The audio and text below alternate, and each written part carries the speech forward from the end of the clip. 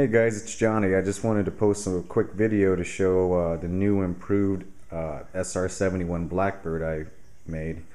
This is the old one here, and as you can see, it's seen its better days. Last night was the last flight it took. I'm going to retire this plane because it's taken so much damage.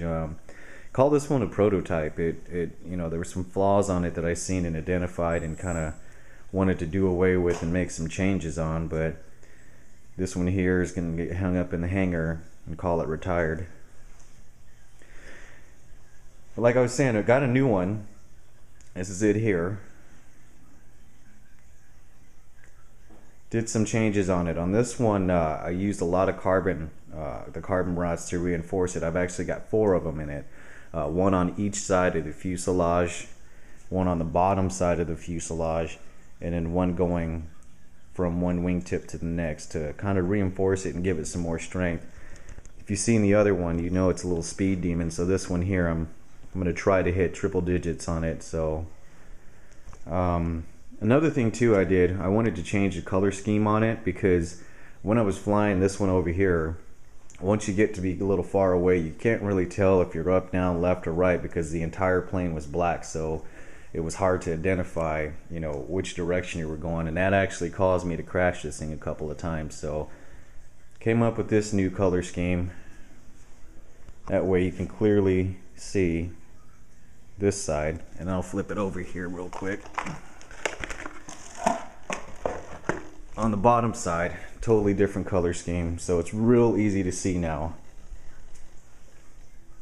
I did have a chance to fly this one.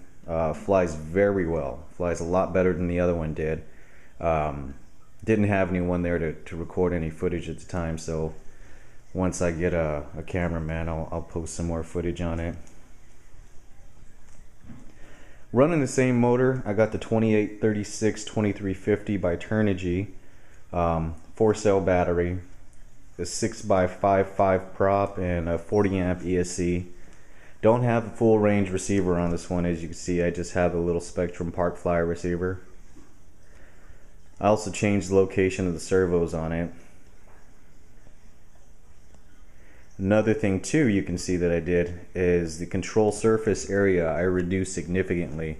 At one point the surface was all the way over here and actually kind of notched upwards here, but I think it makes the plane a little twitchy and harder to handle, and it flies very well after I made the change here.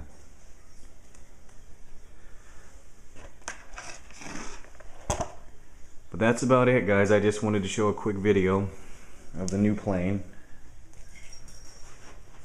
As soon as I get some good weather and a cameraman, I'll be sure and post some more footage of the actual flight.